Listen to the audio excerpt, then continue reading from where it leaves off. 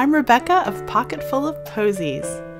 Today I'm going to be showing you how I made a front closing Regency dress, and I used a pattern by Black Snail Patterns. I did a few at least one modification to it, in that I gave it short sleeves instead of long sleeves, mostly because I did not have enough fabric for the long sleeves. So I had to make that adjustment. The first thing I did was trace out my pattern, just with some tracing paper, and Hercules is always helpful, most definitely. Then I cut the bodice pieces out.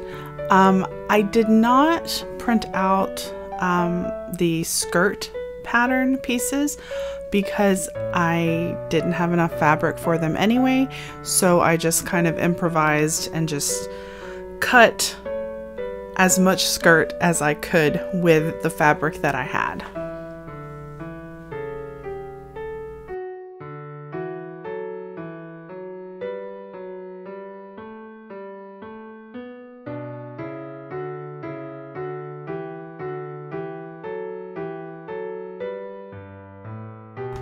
The next step was to pin the back pieces together from the fashion fabric as well as the lining fabric. And for the fashion fabric, I used a dotted voile cotton, 100% cotton, and the lining is just a light blue broadcloth. I actually think it is a blend, it's not 100% cotton.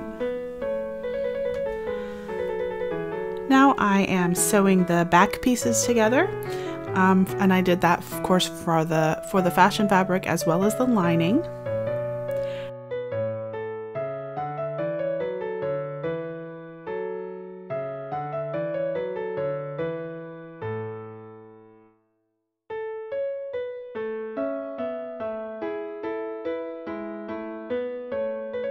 And then I went ahead and pinned the front pieces to the back pieces for the bodice.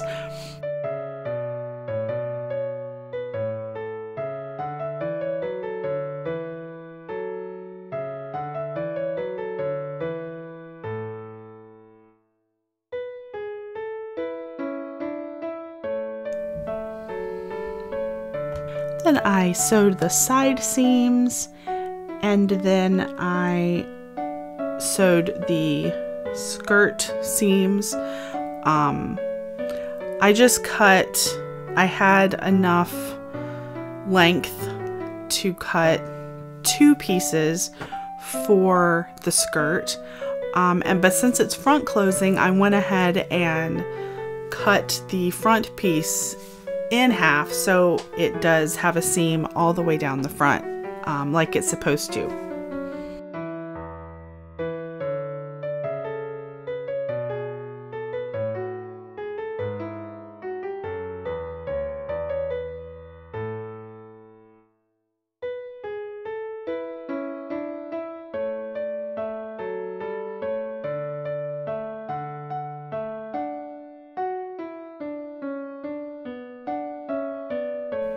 Then I ironed open the seams of my bodice pieces, the lining as well as the fashion fabric.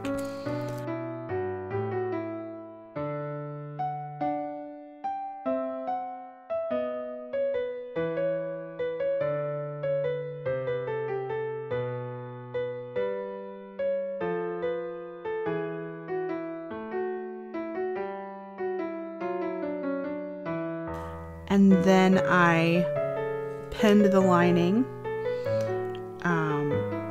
according to the pattern, basically like the sewing line, the seam line.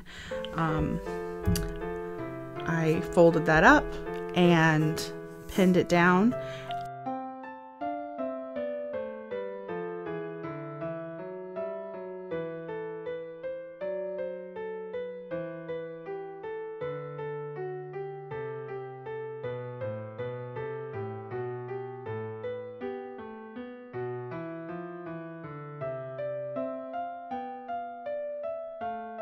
And then ran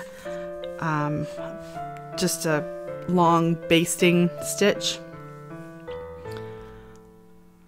just to hold it in place. And then of course later, once it's all together, I will remove the basting stitches.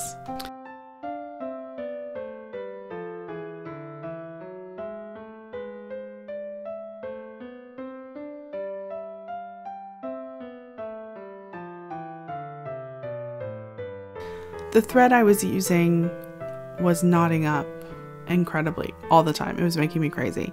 And it was cotton thread, and I've since read that cotton thread does do that often.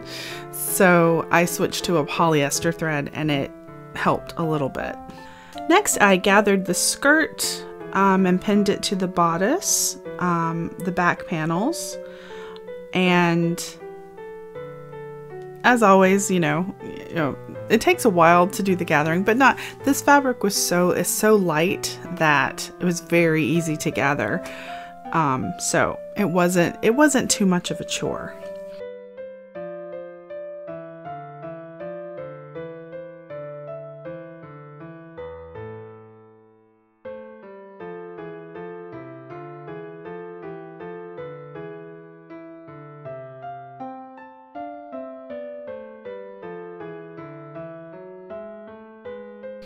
And after I did the back of the skirt and pinned it to the back of the bodice, then I did the front. And I actually arranged the gathers so that there were less gathers in the very front of the bodice, only because I didn't want it to look too poofy in the very front. I am making this as a gift for someone, and I know that she will not want a poofy silhouette in the front.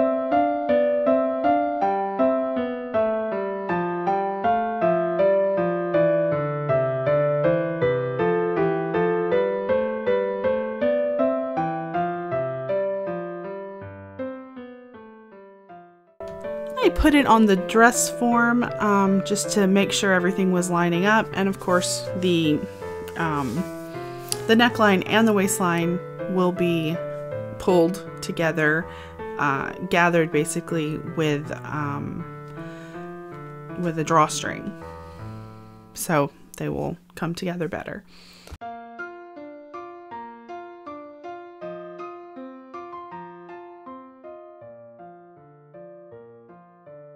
My next step was pinning the lining to the bodice along the waistline, and then of course pinning it pretty much around the entire neckline, or not the entire neckline, just the front neckline, and then I will whip stitch the lining down to the neckline of the bodice, making sure that it is lower than the outer fabric so that it doesn't show.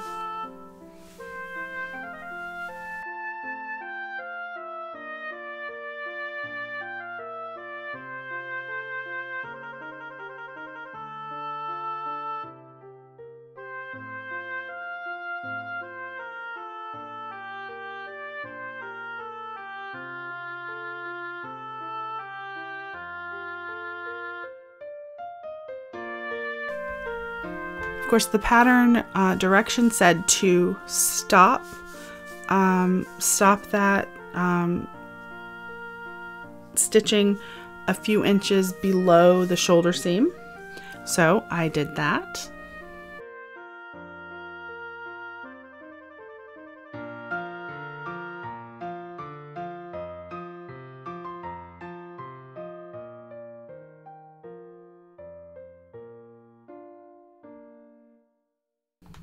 Next, I used a back stitch and made a channel for the drawstring around the neckline as well as the waist. Now, unfortunately, because we can't go out and about and buy thread and such right now, I didn't have the right color for this dress of thread. I didn't have an exact match, so I used a darker thread, and it does not look terrible. It's just you could see the thread more than I would like, but I think all in all it ended up fine. It's not that big of a deal.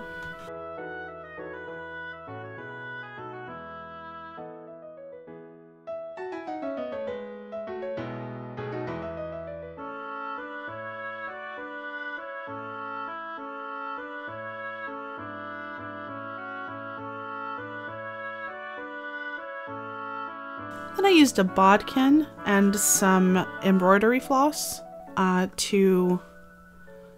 I put through the drawstring channel to use as a drawstring.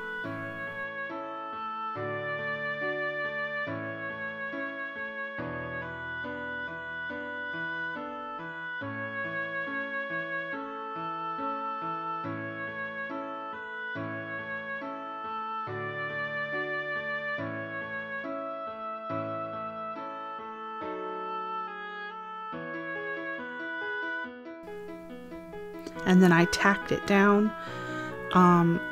inside to the lining, and then closed that little opening that I had left.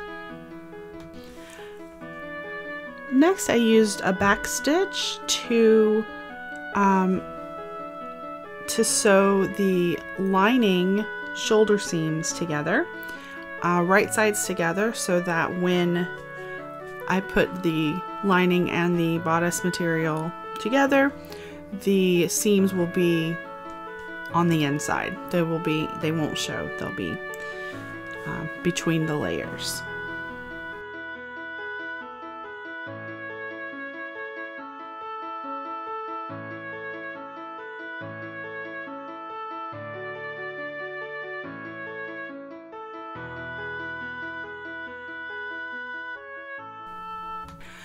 I then pinned the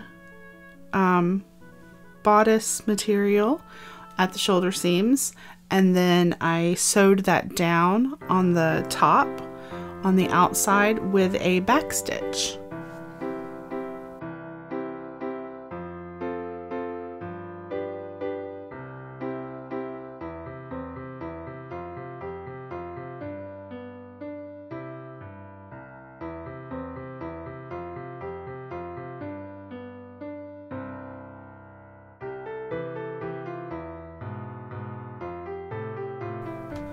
My next step was to turn the seam allowance under or to the inside between the layers of fabric of the lining, and whip stitch that down along the neckline on the back of the dress.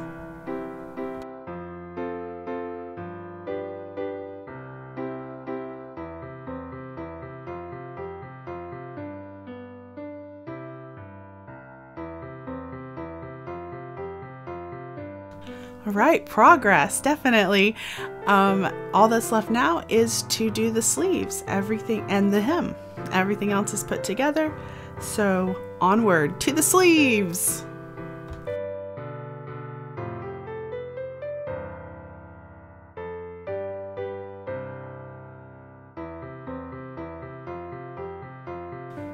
Take a brief break to very excitedly open my first pair of American Duchess shoes. I took advantage of a recent sale and I bought the Vienna elastic sided boots in black, and I'm very excited to have my first pair, and they're very comfortable.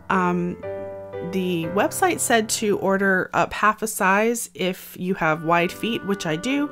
However, I wear a size 10 regularly and there was no 10 and a half. So I went up to an 11. They're a little bit long, but not a crazy amount. So I think they will be absolutely perfect. I'm so excited. I'm also excited that they came with extra heel caps and a lollipop.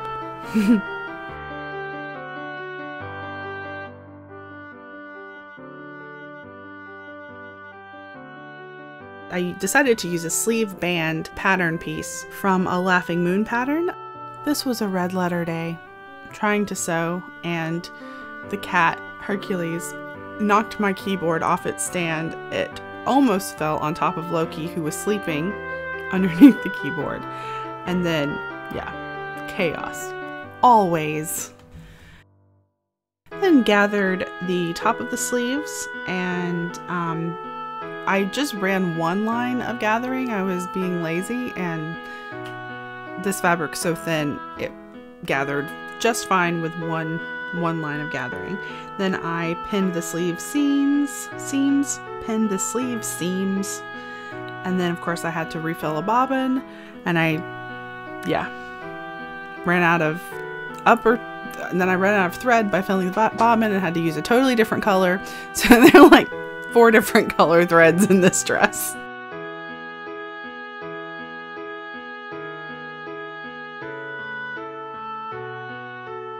I gathered the bottom of the sleeves and then fit those into the cuffs and pinned that. And then I sewed that down, cut off the excess.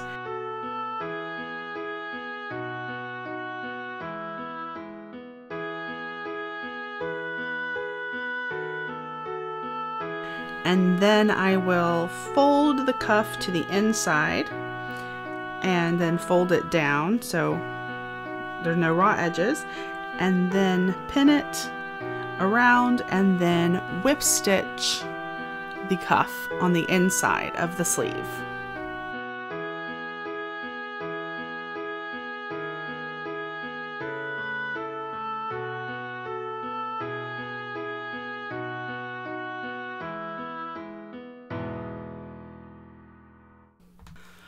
I watched some YouTubes. I watched Costuming Drama finish her Regency bonnet. I thought that was very appropriate. Of course, I kept singing Finishing the Hat from Sunday in the Park with George while I was watching her.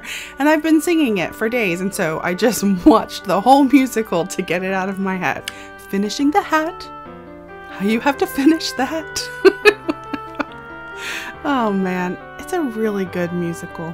After I sewed the sleeve, I cut off the excess seam allowance, and then I just ran it through my machine with zigzag stitch. And the pattern suggested to use twill tape or a hem tape to hem the dress on the bottom, which I thought was a great idea. However, I only had 1 inch wide twill tape in black, and I thought that that might show through since the fabric is fairly sheer, so I used 1/2 inch twill tape in kind of a natural color, which worked fine. So I pinned that, and then I sewed it as close to the edge as I could and pressed it, and then just did a nice little whip stitch all the way around the hem, and then I had a finished hem. Very exciting. And she is complete, and I think she looks very nice. I am a little worried that the sleeve cuff is too large, because it fits around my arm, and I am much bigger than the person I'm making this for. So if we ever get to see each other, I will have her try it on and then possibly do some adjustments to that. But all in all, I'm very happy. I think it looks nice. It's a pretty dress, and I'm glad to be done with it.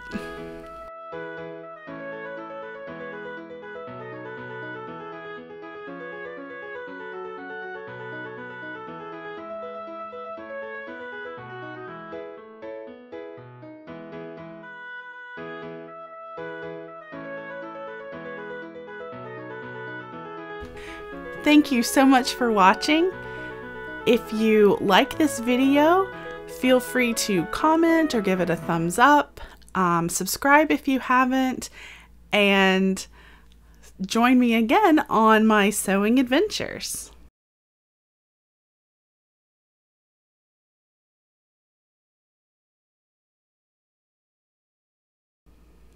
Thanks again, and I'll see you next time.